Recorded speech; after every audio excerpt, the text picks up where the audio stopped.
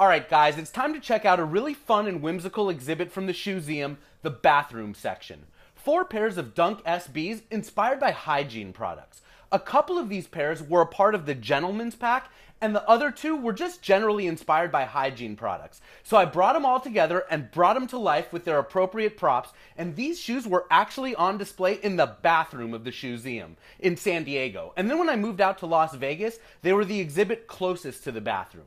And let's check them out. These shoes are super duper cool, and you wouldn't believe the looks on people's faces when I walked them through the ShoeZeum and they saw Nikes inspired by Hygiene products. Come over here and have a look at the first pair. It was released in 2006, and it's known as the Bic Dunk SB Low. The shoes were inspired by the Bic logo, which you'll see right here is black and yellow with a white outline, so of course the Dunks are black and yellow and white. To be honest, I think Nike could have done a better job here. I think it's a little bit far-fetched because when you look at this shoe without seeing the Bic logo, you wouldn't think of Bic. Anyway, let's have a look at the first pair of shoes from the gentleman's pack. It's called the Old Spice, another Dunk Low SB. The gentleman's pack was released in 2007. It included a Dunk Low, Mid, and High, and these are the low tops. The Mid was a pair of peacocks, and they were on display in the bird section. The High are the brutes. So when you look at the Old Spice shoes, you'll notice that they don't exactly resemble the Old Spice logo. And that's because over the years, Old Spice has sort of changed their logo and branding.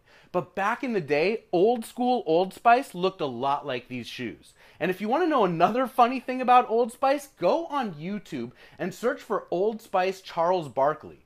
Back in the day, Charles Barkley actually did TV commercials for Old Spice deodorant. Let's have a look at the next pair, the high tops. They're known as the Brutes, also a part of the gentleman's pack. You'll notice that this beautiful Dunk SB High is mainly green. And I like to think of this as one of 3 really amazing Dunk SB Highs that are green. The other 2, of course, are the Hulks, which is one of the first Dunk SB Highs, and then, of course, the Skunks, a 420 release. When you look at this shoe, you'll notice that it's green with a metallic silver swoosh, and then notice this cool stitching right here. It actually resembles the Brute logo and can perfectly. They did a great job with this pair of shoes.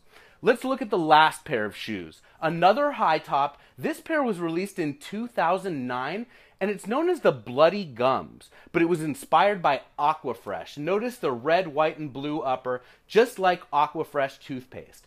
The reason why they're called Bloody Gums is because the outsoles are supposed to look like bloody gums or gingivitis. My brother is actually a dentist, and I bought him a pair of these shoes to put on display in his office. These shoes are amazing, and they're really brought to life with the toothpaste. It would have been amazing if they did laces that actually were red, white, and blue, sort of like the Fly Barber Dunk SB Highs that just came out. Anyway, you'll also notice among these shoes toilet paper, and this signifies the maintenance at the ShoeZeum.